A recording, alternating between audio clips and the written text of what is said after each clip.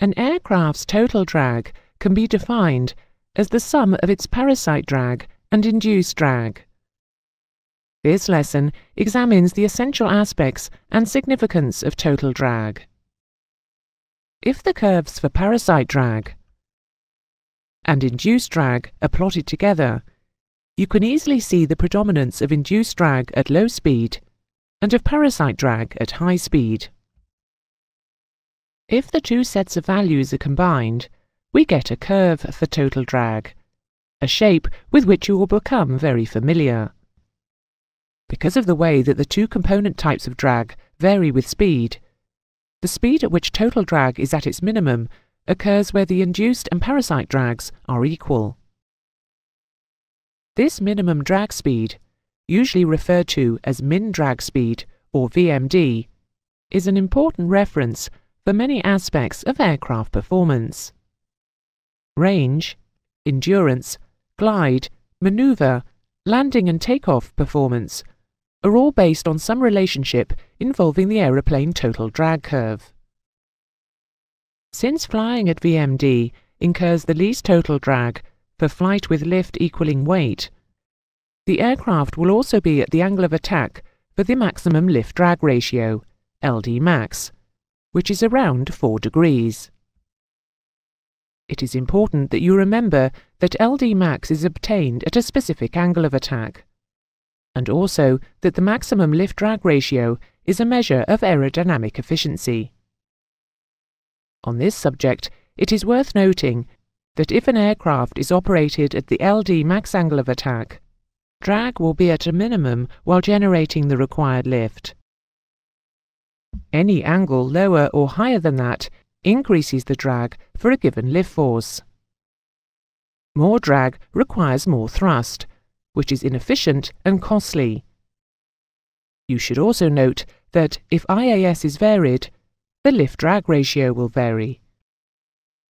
Lift-drag ratio can be presented in a polar diagram, which plots CL against CD.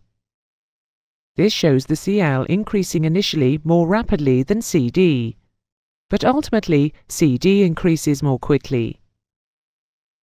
LD max can be found from the drag polar by drawing a tangent to the curve from the origin, the slope of the tangent determining the value of the maximum lift-drag ratio. This is a common method of displaying the lift-drag ratio, and you will become quite familiar with it.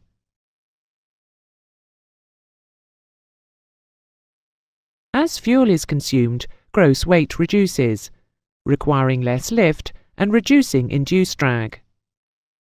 The effect on total drag is that the curve moves down and to the left, as total drag and VMD are reduced. If the aircraft is operated at a higher weight, the curve moves up and to the right, as a result of the greater induced drag, and VMD occurs at a higher IAS.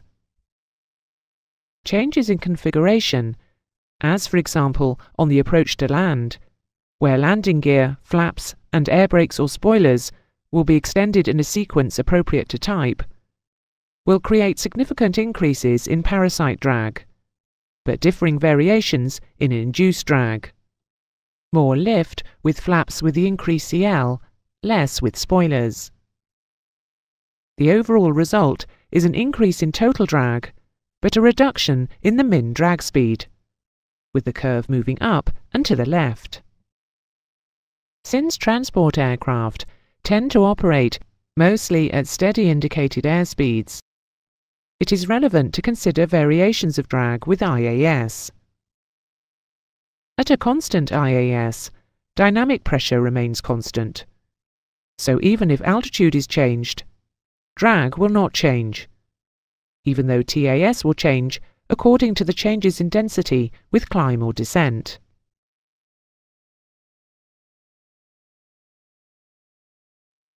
For an aircraft to be in steady flight, it must be in equilibrium. That is, with no out-of-balance forces or moments. When it is trimmed to fly at a steady speed, thrust and drag are equal. Therefore, when an aircraft is in steady flight, it can be said that the terms drag and thrust required are essentially interchangeable, so that when considering a total drag curve, it could also be looked at as a thrust required curve. For an aircraft in steady flight, if there is a change in speed without a change in power or thrust, the thrust available, there will be either an excess or a deficiency of thrust available, depending on the trim speed. We shall consider an aircraft at two speeds, at points A and B. If at speed A the speed is disturbed and rises, drag also rises, and a thrust deficiency exists.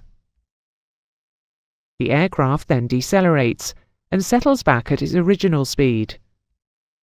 In this area of the curve, then, the aircraft is speed stable.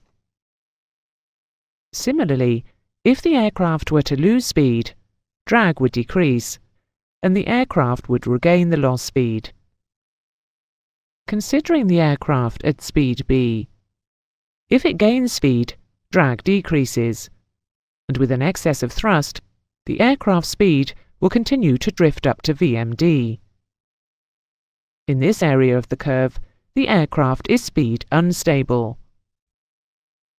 Possibly, the most potentially hazardous situation occurs with a speed decrease in the speed unstable part of the curve, as the aircraft would then tend to decelerate further unless the deceleration is rectified with a prompt and generous application of thrust.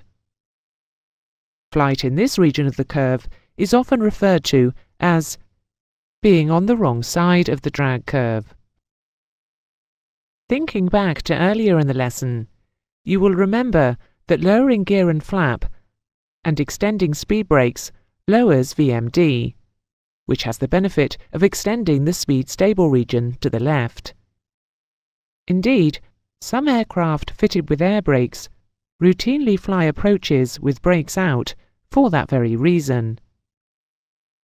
Finally, you will notice that the curve either side of VMD is fairly flat. In this region, the neutral IAS area, there is no distinct tendency to either speed stability or instability. However, the general rule to remember is that above VMD, the aircraft will be speed stable, and below it, speed unstable.